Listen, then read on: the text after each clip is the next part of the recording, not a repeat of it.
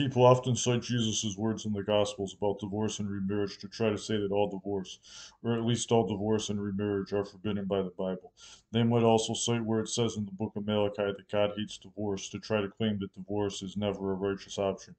However, the context in both of those cases is rebuke of people who are dealing treacherously against their spouse and forsaking their marriage covenant for wicked reasons. That is, reasons that don't line up with the law of God's narrow provision for divorce.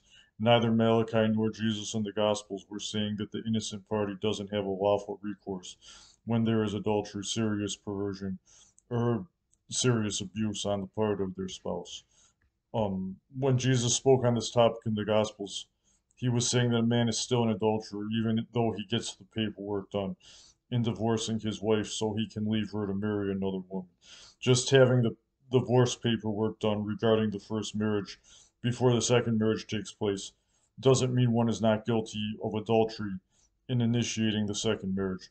The Jews of the first century were notorious for abusing the provision the law of God made for divorce in Deuteronomy chapter 24 to allow divorce for any cause at all. Jesus never spoke against or broke the law of God. In the Gospels, Jesus was clearly rebuking the abuse of God's provision for divorce in the law, not the righteous application of it. The law of God provides a narrow provision for divorce, not a broad one. It is thus wrong to deny that there is indeed a narrow provision for divorce that ought to be applied sometimes.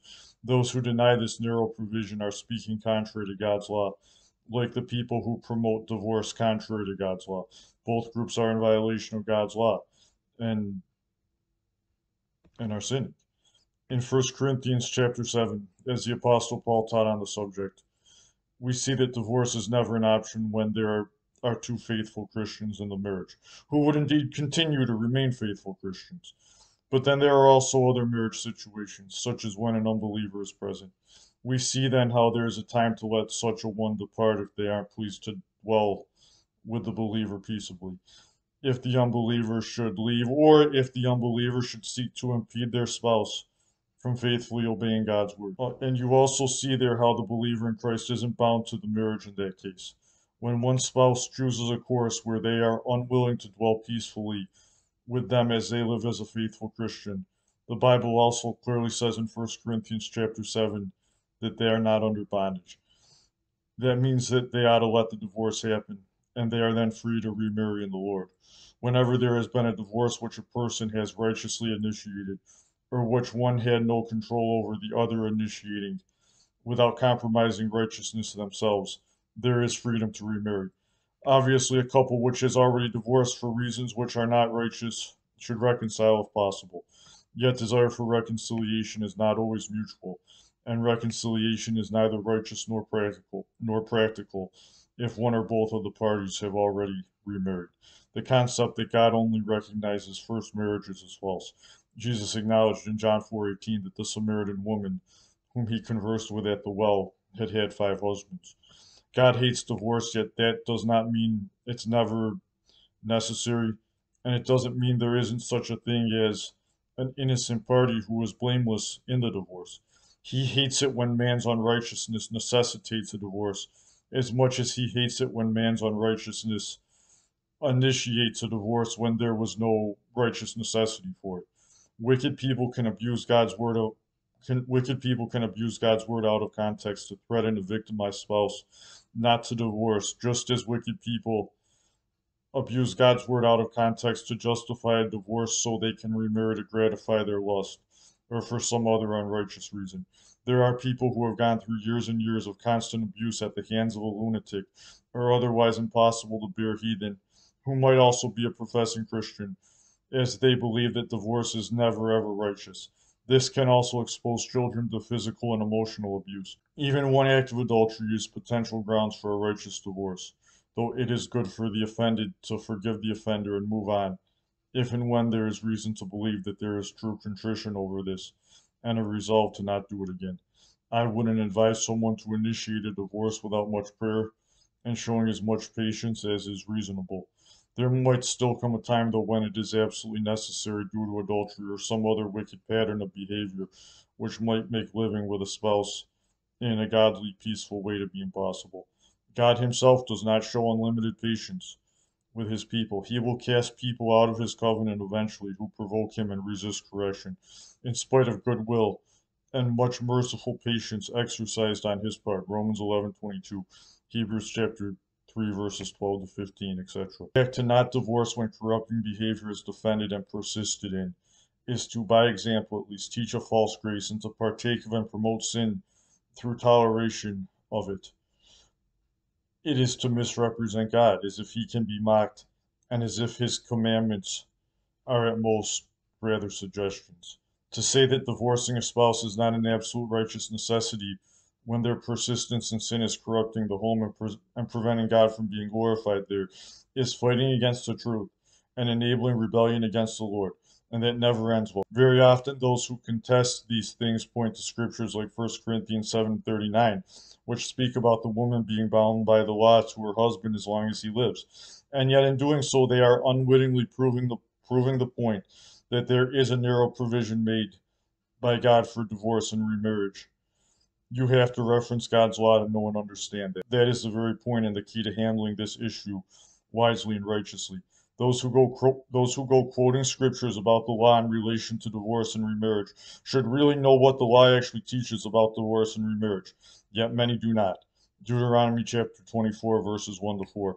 When a man hath taken a wife and married her, and it come to pass that she find no favor in his eyes, because he hath found some uncleanness in her, then let him write her a bill of divorcement, and give it in her hand, and send her out of his house. And when she is departed out of his house, she may go and be another man's wife. And if the latter husband hate her, and write her a bill of divorcement, and giveth it in her hand, and sendeth her out of his house, or if the latter husband die, which took her to be his wife, her former husband, which sent her away, may not take her again to be his wife after that she is defiled, for that is abomination before the Lord.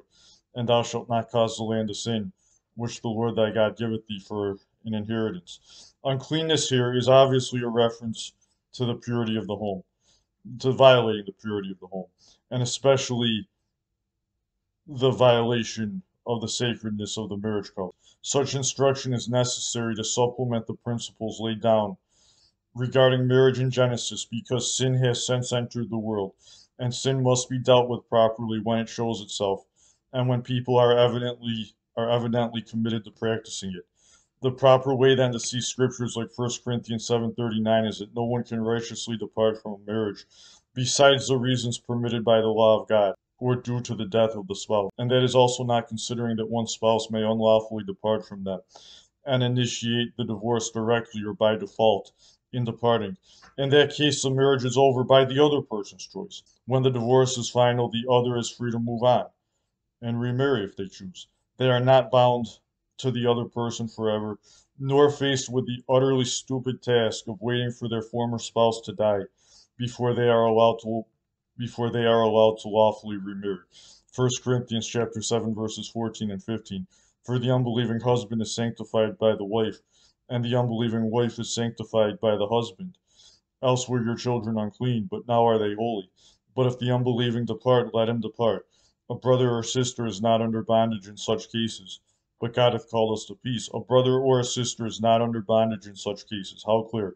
And then later in the chapter we're told in 1 Corinthians 7 verses 27 and 28, Art thou bound unto a wife? Seek not to be loosed. Art thou loosed from a wife? Seek not a wife. But and if thou marry, thou hast not sinned. And if a virgin marry, she hath not sinned. Nevertheless, such shall have trouble in the flesh, but I spare you. Some use 1 Corinthians chapter 7 verses 27 and 28 and 1 Corinthians 7:39 to say that only men who have been released from a spouse can remarry. Yet women who are released from a spouse cannot remarry. That is foolish to say the least. The Bible sometimes communicates the truth about marriage while zeroing in on the man or the woman in doing so, yet obviously not negating the other. Is the husband not also bound by the law to his wife as long as she lives? Of course he is. Genesis chapter 2 verses 22 to 24.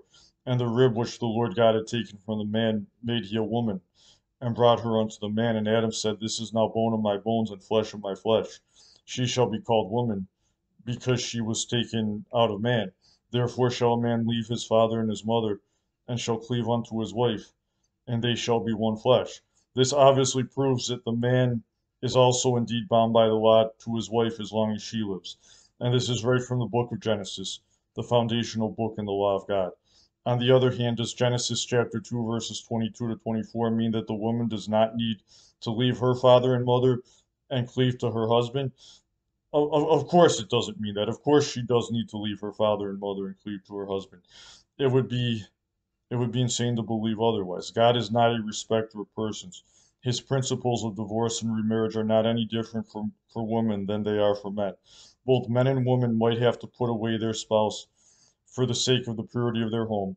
Both men and women might be unjustly put away by their spouse, and both men and women have the same potential struggles in being left single after a marriage which they were in has ended. We may not know the agenda of those who contend with scriptural, common sense principles related to divorce and remarriage. They evidently like to pick out verses which uphold God's law while they simultaneously disregard the law and the verdicts which God's servants in the Bible who understood the law gave. That is not rational. It is not God's will to altogether forbid marriage to adults who are not married, whether they were previously married or not, and whether those who were married were released from their marriage by death or by a divorce in a marriage which they could not righteously and realistically continue in. God's verdict about single Christians is foundational to the other things said about marriage and singleness in 1 Corinthians chapter 7.